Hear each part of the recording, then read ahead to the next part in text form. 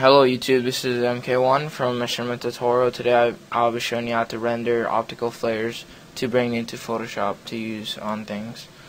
Make a new composition, 1280 by 720. Just copy this. Right click over here, new, solid. Doesn't matter what color it is.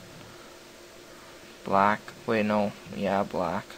It has to be black, I think.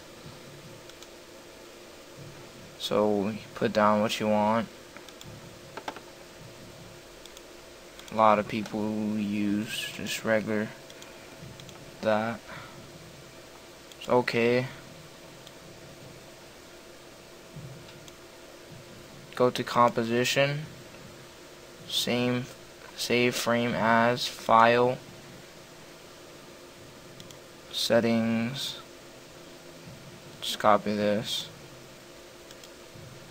Output, make it a PNG sequence, and OK. Then you can save it as anything. Save it as that. Then you press render. It's done. Okay, so you bring it to Photoshop. Put it like wherever you want to.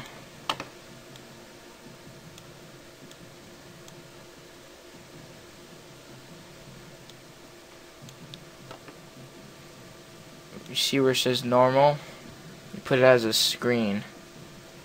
And there you go. Place a file. Again, make it as big as you want. And then for those, like, you can see the box, rasterize it.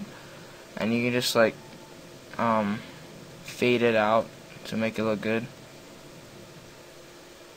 Yeah, that's kind of a rush. But yeah.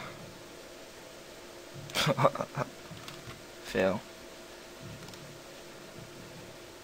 You can just fade it out like I did to these over here. Thanks to Matty DeCesar, if that's how you say his name. Well, thank you for watching. Please like, rate, comment, and subscribe. If you guys want to see anything, just please leave a comment below on what you guys would like to see. And thanks.